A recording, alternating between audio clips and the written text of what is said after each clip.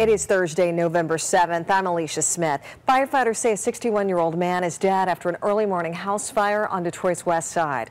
This happened on Monica Street near Livernois and Elmhurst. No word yet on what started that fire. A teenager is recovering after being shot following a fight police say started over loud music. 16-year-old Taya Hines' mother says the girl was shot in the stomach Sunday when they both had gone over to ask their neighbor to turn down his music. Right now, police are still looking for the man.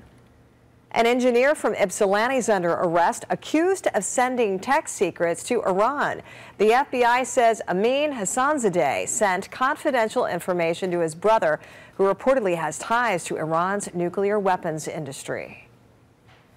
Time for a look at the forecast with 7 First Alert meteorologist Kevin Jeans. Well, this morning we're watching snow, but this afternoon decreasing clouds, and we're going to have highs only around 37 degrees today. It's going to feel like it's in the upper 20s through the afternoon with a 10 to 15 mile-per-hour breeze. Tonight, then, partly cloudy, a few flurries possible. Lows around 22 degrees. Going to be real cold Friday morning. Mostly sunny, though, Friday afternoon. The high again at 37. Low 40s Saturday and Sunday. Really cold air moving in Monday, Tuesday, and Wednesday next week. We could have lows in the teens and highs only near 30. Could be some accumulating snow by Monday night. All right, thank you, Kevin. Well, today, free water filters are being handed out at the St. Clair Shores Senior Activity Center. That's located on Stevens between I-94 and Little Mac. That event runs from 4 until 8 o'clock tonight. And this comes after 4 homes in that community exceeded state standards for lead in the water.